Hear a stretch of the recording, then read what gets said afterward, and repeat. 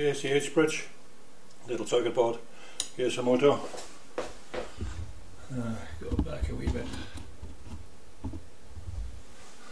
The output of the program and an oscilloscope to display the pulse width modulated pulse. Turn the motor on. This, by the way, is a motor.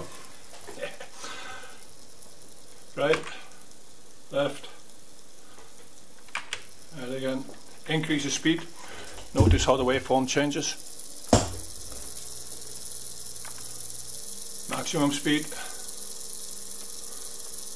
and the direction. Slow down a wee bit. Now, one can slow down to quite slow speed. This is a geared motor, of course, but it turns very slowly and still manages to start in the other direction.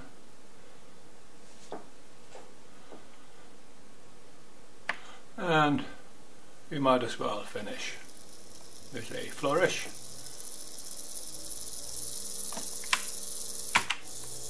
And